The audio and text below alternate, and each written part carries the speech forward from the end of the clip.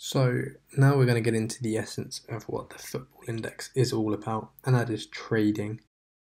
When you come into the index, if I were to just show the highest priced footballers, you'll see the likes of Neymar at £8.64, Sancho at 8.23, and you're probably wondering, okay, these guys are world class footballers. That I'm guessing that is why their value is so high, and you're not wrong at all. Generally speaking, these players are fantastic at dividend rewards, dividend payouts. And so logically, index traders get on board in order to boost their dividends, maximize their profits.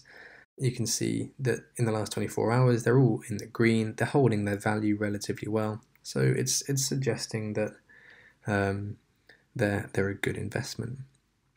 However, there's a lot more to it than that.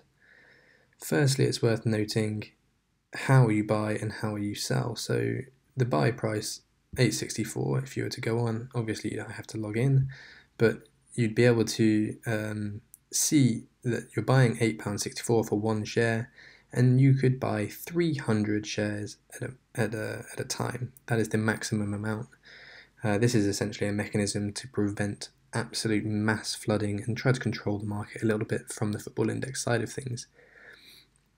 Similarly, if you were to sell players, you have the choice of either selling instantly, pressing this red button here and going instant sell, or you have the choice of going to market. And I'm going to talk a little bit more about both of those sales mechanisms in a second.